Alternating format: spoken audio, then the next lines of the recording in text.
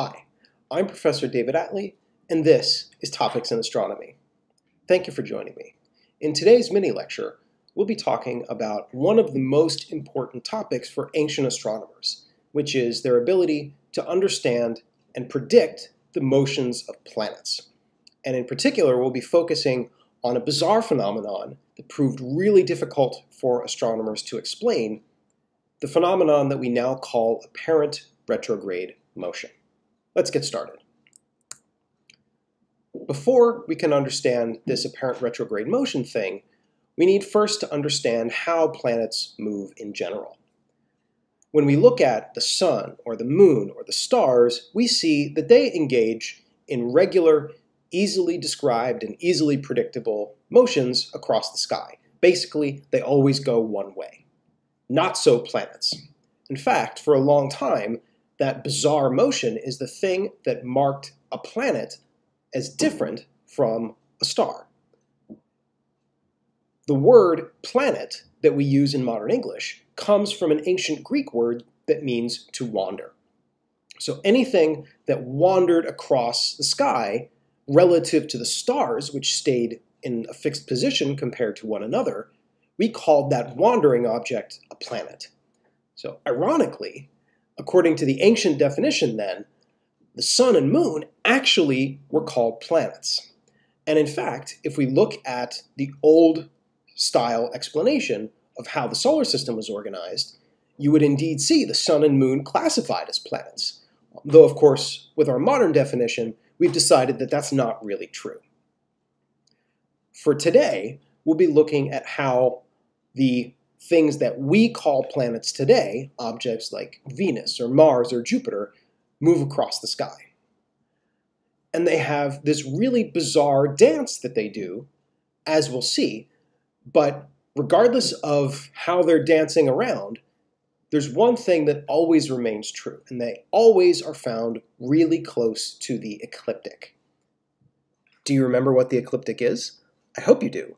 If not, you should go back and look at your notes.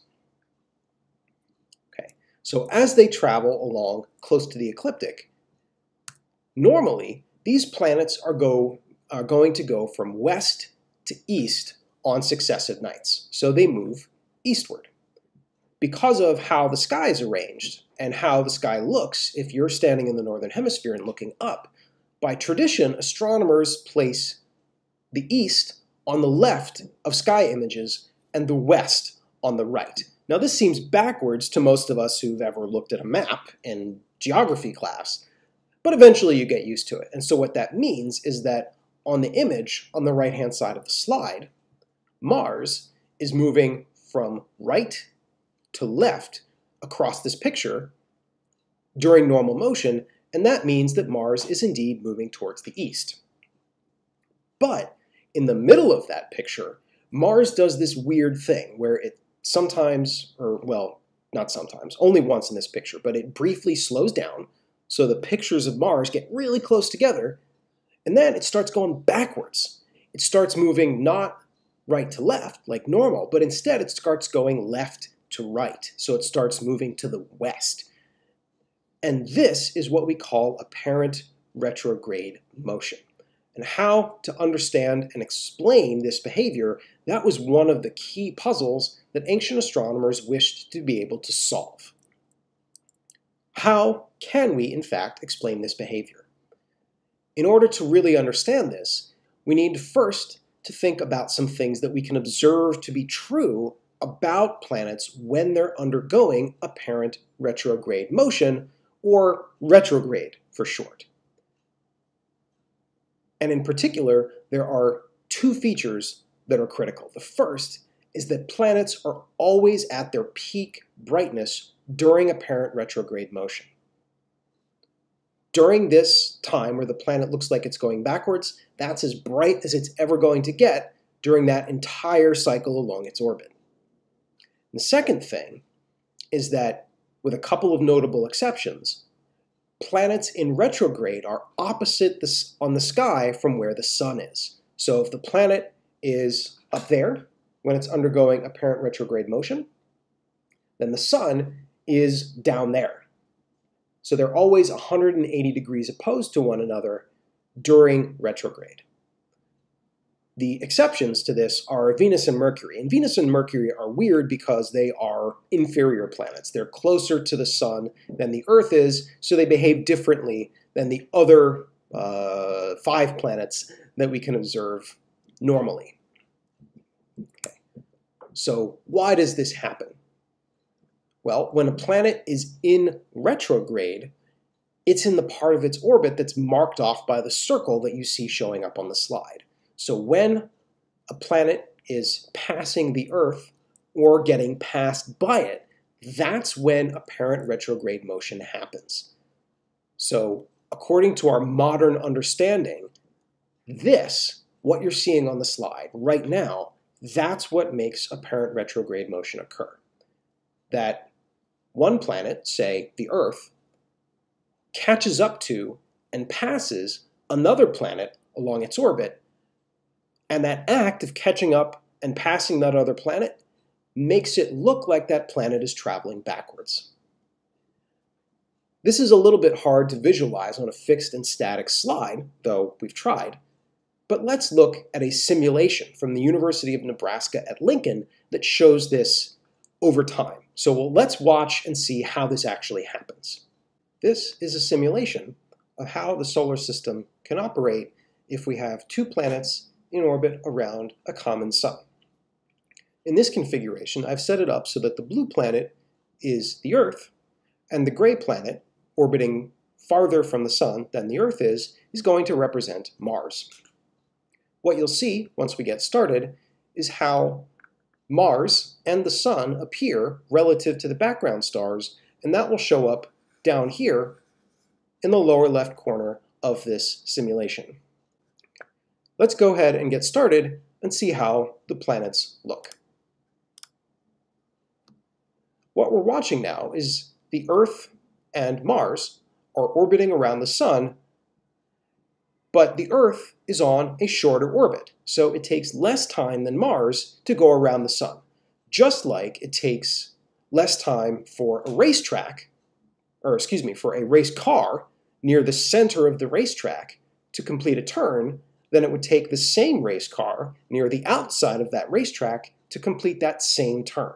Because when you're closer to the middle, you have a shorter distance to travel, and therefore you can complete that distance in less time. What that means is that the Earth is going to periodically catch up to and pass Mars, as you just saw. And when that happens, when one planet laps another one, that creates apparent retrograde motion.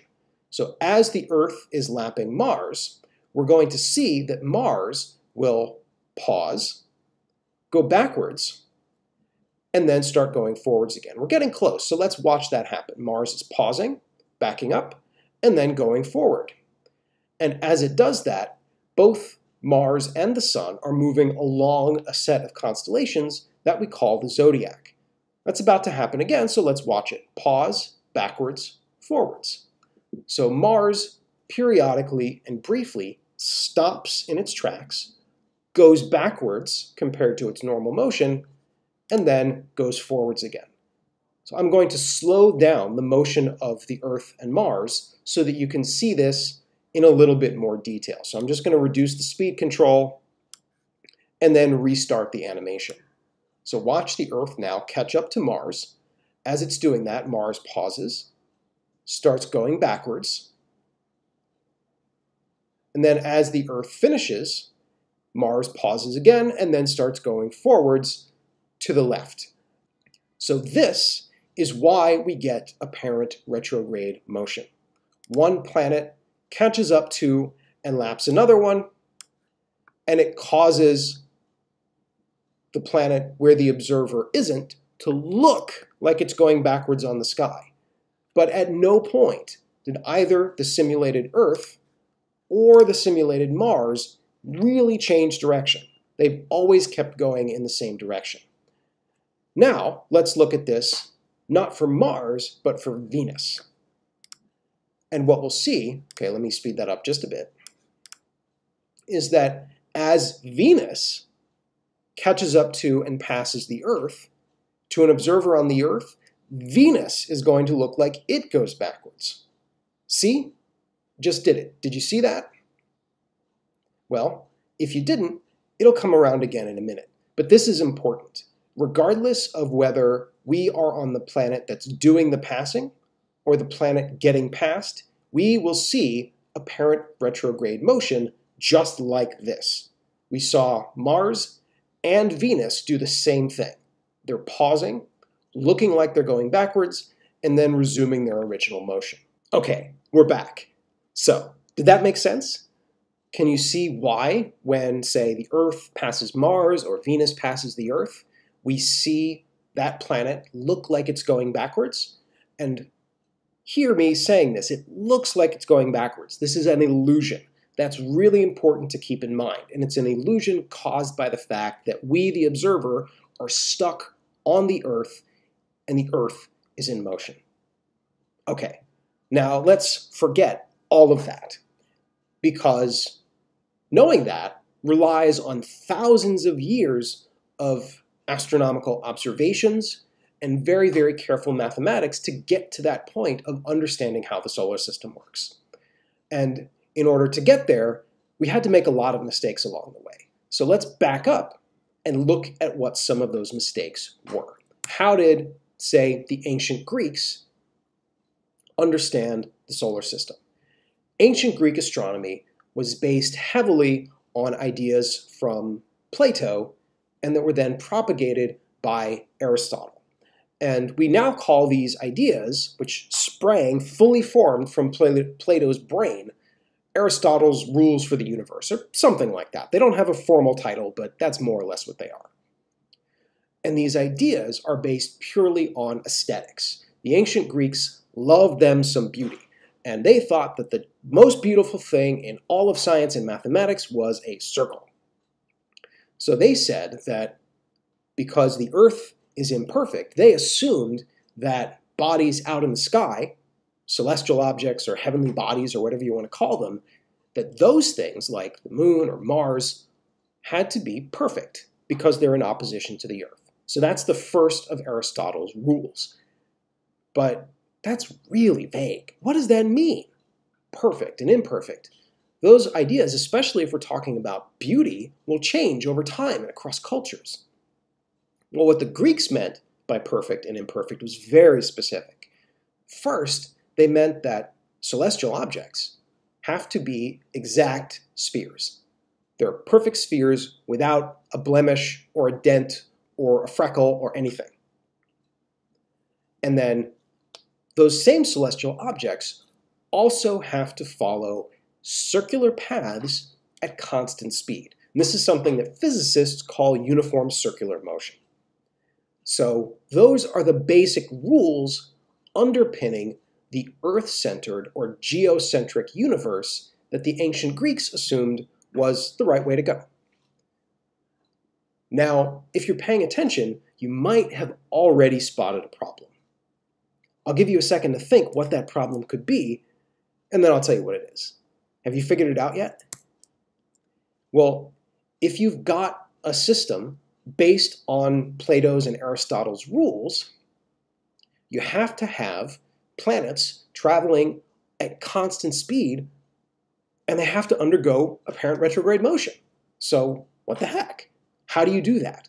Well, the way that the ancient Greeks figured out to explain this was to introduce nested series of circles. So they don't just have a circular orbit for their planet, they have circular orbits on top of circular orbits. And if you engage with those loops within loops, eventually you put enough loops in, you can explain the motion of the planets. And that looks like this.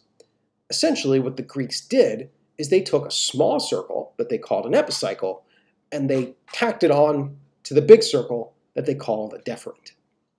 So if you have uniform circular motion, so circular orbit, constant speed, for both of those two interlocking circles, by magic, you can create apparent retrograde motion even though the planet is supposed to continue along at constant speed along both of those circles. And here's how that works.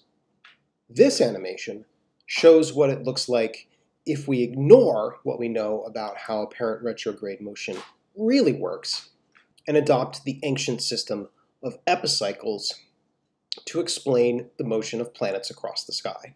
I've set it up to be configured so that the simulator will show what Mars looks like as it moves across the sky.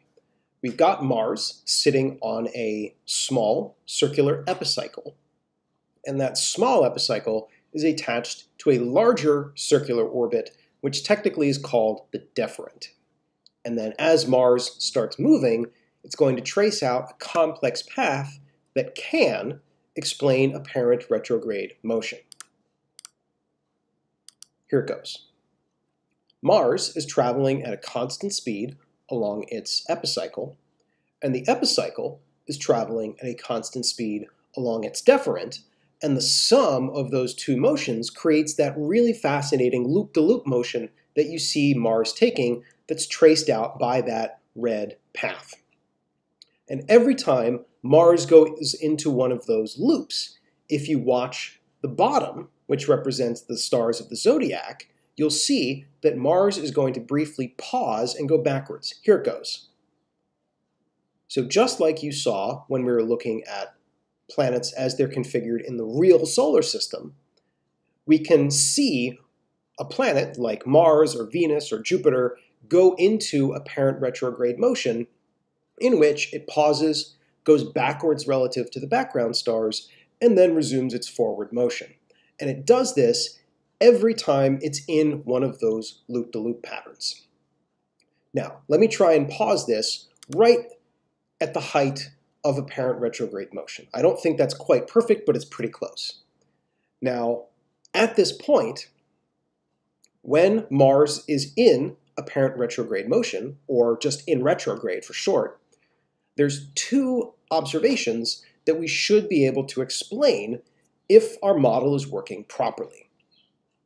The first, if you remember, is that Mars should look especially bright at this time. And we can explain that because when Mars goes into that loop, causing apparent retrograde motion, Mars is at its closest point to the Earth. And because it's closer, it looks brighter. Because when a light source gets closer to the observer, that light source looks brighter. If you don't believe me, go outside tonight, look at a car's headlights as it travels along the road. Those headlights will look faint when the car is far away, and as that car starts getting closer and closer and closer, the headlights will get really bright and you'll have to avert your eyes so you don't get night blind. At the same time, Mars should also be on the opposite side of the sky from the Sun. And indeed, we see that once again, that's true. Mars is on one side of the Earth, and 180 degrees away, clear on the other side of this simulator, that's where that little yellow circle representing the Sun is. So, this model manages to explain both of the observed properties of a planet when it's in apparent retrograde motion. And that success is a big part of the reason this model stuck around for as long as it did before finally getting replaced. Okay, we're back. So we have this system that's able to explain the motions of planets, so we can explain apparent retrograde motion within Plato's rules.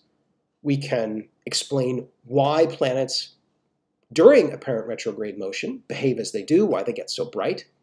And using that system, we can predict the future positions of planets with a surprising amount of accuracy. So we have this idea, which, though not simple, is at least a single idea. And that single idea is able to predict a bunch of different kinds of measurements. It predicts position and brightness and time. That's a scientific theory.